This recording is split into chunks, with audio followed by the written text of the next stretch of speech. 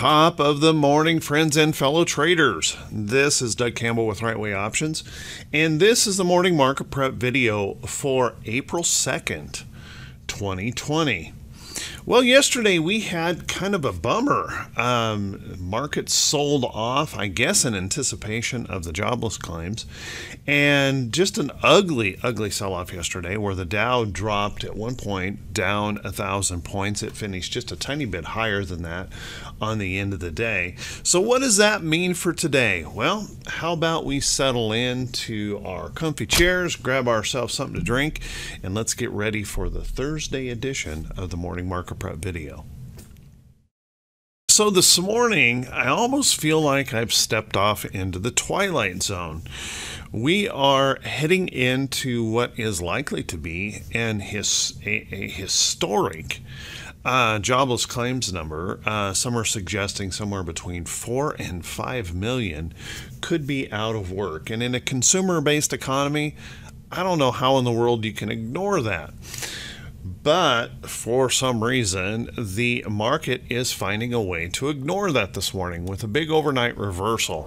After a pretty darn volatile futures market last night, we are now pointing to a gap up open to try and recover, maybe about a third of the Dow sell-off yesterday, maybe a little bit more than that, as this wild price action continues. And I have to say irrational price action. It's all over the place. It's just a psychological mess in this market. So taking a look at what we've got going on here this morning, and let's take a look at the price action and the technicals, because what I think about it really doesn't matter. What the market is doing, that's what matters, and that's what we need to pay attention to.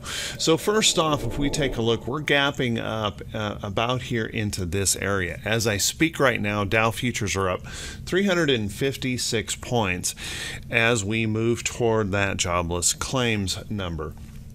Now, what's important about that, I think, is that yesterday we had moved back up and we were trying to hold above this 2018 low in the chart. So technically speaking, we recovered that support area, and then yesterday we lost it substantially. Now, if we do catch a rally today, if we are going to ignore jobless claims in a consumer-based economy, which just seems irrational to me, but if we are going to ignore jobless claims and rally back up, we'll want to watch this area here for resistance. If that serves as that resistance area, then we could potentially see more downside in the market. However, if we can substantially push this back up and push this through, this may actually serve as that higher low. So we move up, pull back, find that price support in here, buyers step up in here. Could this be the higher low that begins a little bit of an uptrend in the market? I can't tell you for sure what's going to be the case. I just have to assume what the price is doing is the way we're going to be moving, and right now the market is acting as if jobless claims just don't matter and we're going to move higher. So if we punch up into here, watch that resistance level, and by the way, we also have additional resistance levels to consider. We have this price action resistance level to consider if we punch up into that area. So watch that closely. If we fill this gap and then fail, then certainly we could start working into those double bottom type patterns in the chart. I just don't know. The market is so erratic and so volatile in its price action. There's not much you can do to count on anything. It's just trading what you see at this very moment, because it may change about a half a second later. So expect a news-driven, very volatile price action day here in the market. Now, technically speaking, on looking at some moving averages, you can see that our 500-day moving average has now crossed down through our 50-day moving average has crossed down through our 500-day and our 200-day. Obviously, a pretty dismal technical picture here in the charts. So we'll just have to watch this carefully. try to trade around this quick intraday. That's about all we can do here because we really can't count on too much. And remember, we have that big employment number, government employment number tomorrow, Friday morning before the market opens. So anything is possible. Let's take a look at the SPY. SPY, very similar situation, trying to ignore this morning. We're gapping up substantially here. We're trying to take back a pretty good chunk of yesterday's selling, as if joblessness doesn't matter. And as you can see, we've created a couple levels of price resistance. We have a price resistance right through here, and we have a price resistance up in here. So we're trying to hold. Once again, does this mean that we are going to create this higher low in here and see those bulls then follow through and start pushing to the upside? Or does this mean that we will rally back up into these resistance zones of the chart and then potentially see those sellers? So stay on your toes here. I expect a bumpy day as this market thrashes about trying to figure out what it wants to do here. As you can see, the 50 has crossed down through 200-day, creating some technical damage, and that 50 is diving pretty fast. Give this another week or so and it may be down below its 500-day moving average. Let's take a look at the Qs. Qs also trying to rally back up this morning. Kind of an interesting situation where yesterday we give up price support and we give up the 500-day moving average, and now in an overnight reversal we're going to gap back up and recover, or attempt to recover, that 500-day moving average. So once again, any rally back up, we'll want to be watching these resistance levels in the chart, and keeping in mind that these are pretty substantial moves that we're looking at, pretty dangerous price action overall. But if we run into these price resistance levels up here and then fail, look for that downside move to be created. And if we can power our way back up, even amidst crazy unemployment, watch that right in here. If we can power back up, that could serve as support, and this could give us that upside move that everyone's hoping for in the market. Let's take a look at IWM. IWM also losing support levels yesterday and dropping substantially. Now this morning, IWM is trying to gap up, but you can see it's not gapping back up above this resistance level this morning. At least at the moment, it's not. That could change, and you can see that resistance flows all the way back here in the chart. So IWM has certainly been weak and struggling here, so we'll want to watch that close. A couple levels of resistance that it's going to have to work on to reclaim a decent technical pattern. So let's take a look at the VIX. Interestingly enough, the VIX, even with a 1,000-point sell-off, the VIX just kind of went ho-hum. It rallied, but kind of went ho-hum, don't care. It's like the market is becoming desensitized to these wild moves. But as you can see, we are still in a downtrend here on that daily. Kind of what I would call a bullish flag pattern in this pullback. If we were to pop up out of there, it wouldn't be a big surprise at all.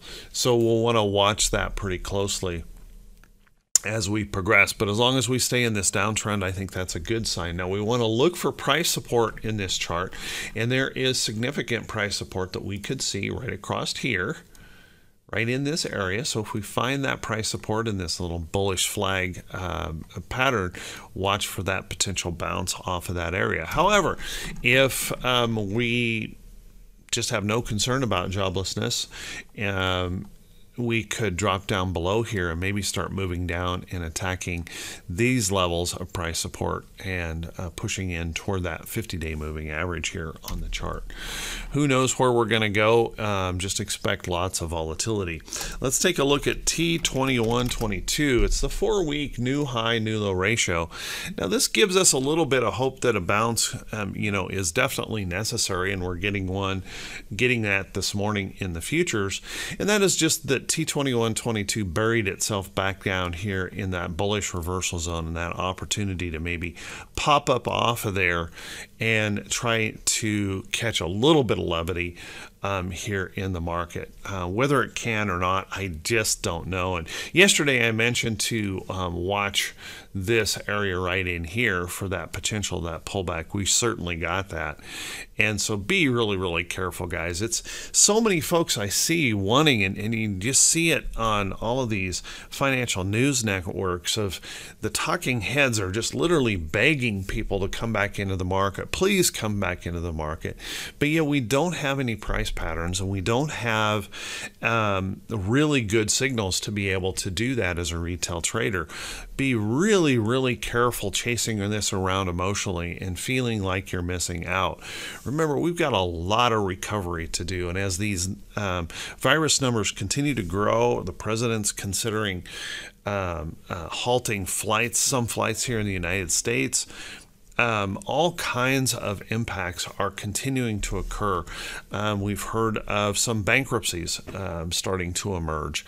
Those companies will not be hiring back.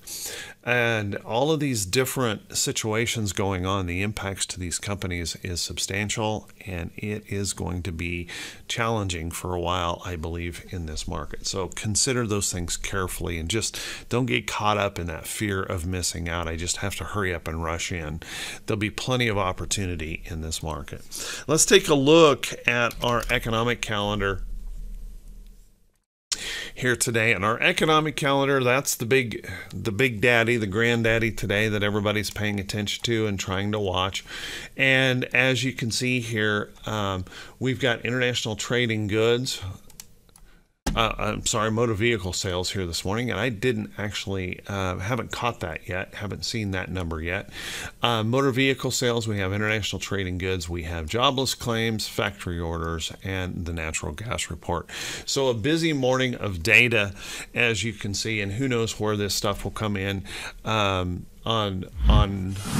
these numbers. There is quite a little bit of information out there that our jobless claims could be somewhere in between 4 and 5 million.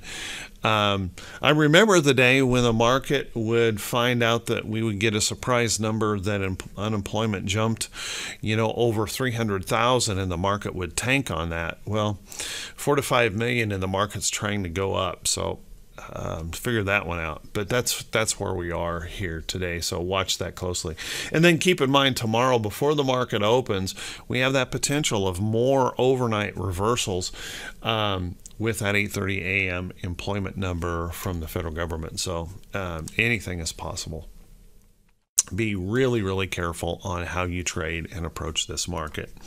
So let's take a look at earnings reports today and what's happening on the earnings calendar. We have about 44 companies reporting earnings this morning. I kind of doubt they'll kind of be pretty overshadowed by the economic numbers today, but we should consider them anyway. We have WBA. Walgreens will be reporting this morning. It looks like they have reported, gapping up this morning, or perhaps it's just the wild swing in this market pushing it up. Couldn't say that for sure because I haven't seen that report, but there you go. Walgreens trying to move up. Now, overall, this is still in an ugly downtrend, and this wild volatility in this price action right in here makes it virtually impossible to put any kind of a plan into trade. It's just wild speculation to trade this, but it is nice to see a little bit of a pop here in Walgreens. And they could be one of the beneficiaries, of course, of the virus, as everyone is needing to stock up and hold up in their homes for their medication. So they may be benefiting from that as we speak. CHWI, Chewy is one that's been rallying nicely, and a big benefit here. Chewy being an online pet food retailer. Everyone is buying their pet food online nowadays because they're all at home, and so you can see had a major benefit here in Chewy.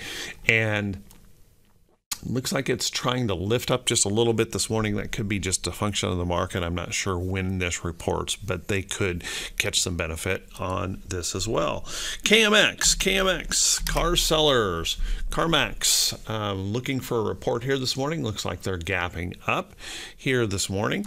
Obviously, very much in a downtrend.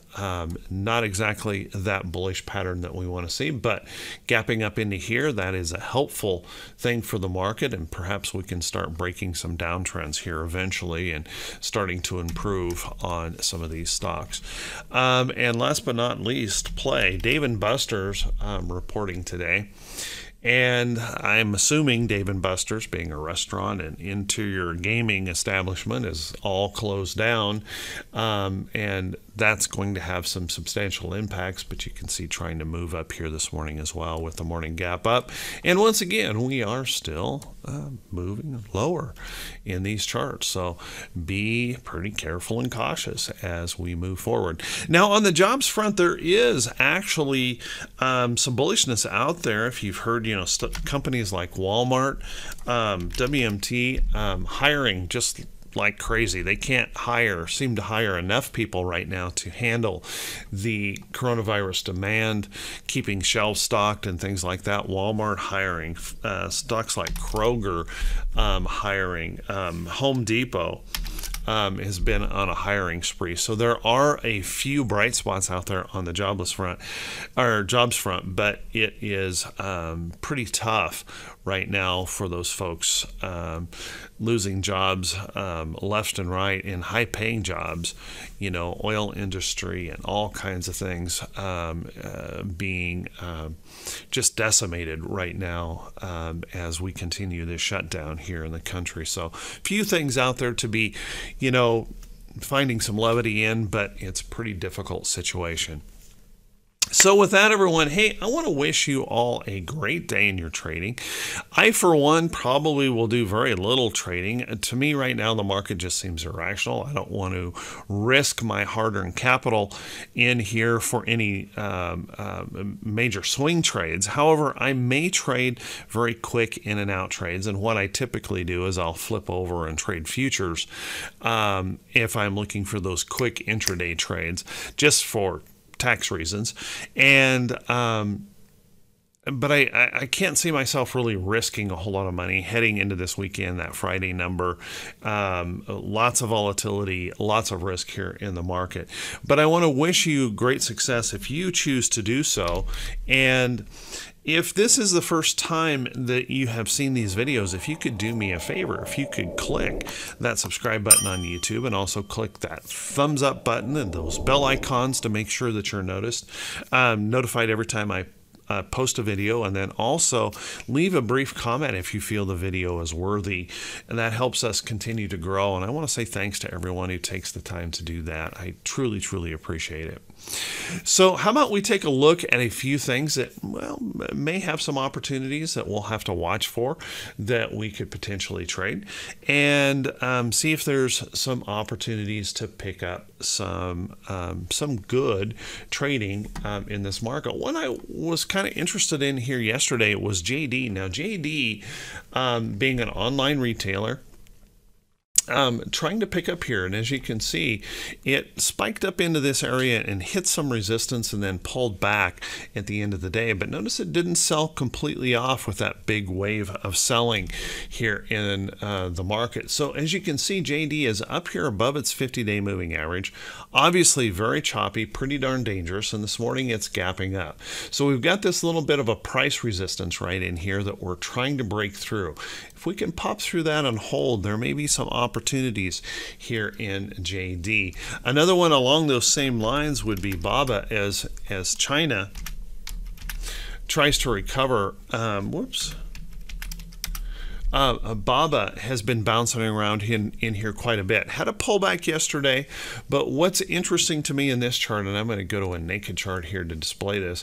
What's interesting to me is we pressed up into this downtrend, and you guys know the pattern that I'm always looking for is if we can press up into a downtrend, I want to watch for that stock to see if it can pop out of there, hold it as support, and then I'm looking to maybe get into that position. So watch this in here. as we start to recover some of these daily patterns, we start picking up and pushing through, there's going to be some amazing opportunities set up in some of these charts. So keep an eye on that. Other places where you might look are some of those strong defensive type areas where stocks like Coca-Cola, we know Coke is not going to go away, but once again, we're pushing up into that downtrend area, and we need to break through that downtrend, hold some support in here, and then there may be that upside potential coming in some of these charts. And these are good dividend payers and things like that to pay attention to. The last place I'm going to talk about is maybe in that oil sector. We're seeing oil popping up this morning. Take a look at stocks that are down here in the bottom, and maybe take a look at like XLE Energy ETF. If this is going to pop up from here, there may be some great opportunities here in stocks like that. So pulling back, kind of resting, holding into a little support area, trying to bust up out of this downtrend. Watch that if that pops through. And you can see we're trying to gap up this morning here in XLE, a little energy boost here in the market on oil. So watch that in here. If there's an opportunity, there may be some upside potential coming in energy. Keep an eye on that. So everyone, I want to wish you all a fantastic day. Be safe, be careful, protect your capital. Remember, there's no bravery medals for risking your money in a market that is so incredibly volatile and challenging. Don't lose your capital in this market. Let's wait. Let's wait. There's going to be plenty of opportunity once it calms down, and it will calm down eventually, and we'll get back to better trading. But until then, be very, very careful. Wish you all the best, and we'll talk to you all bright and early Friday morning. Have a good one.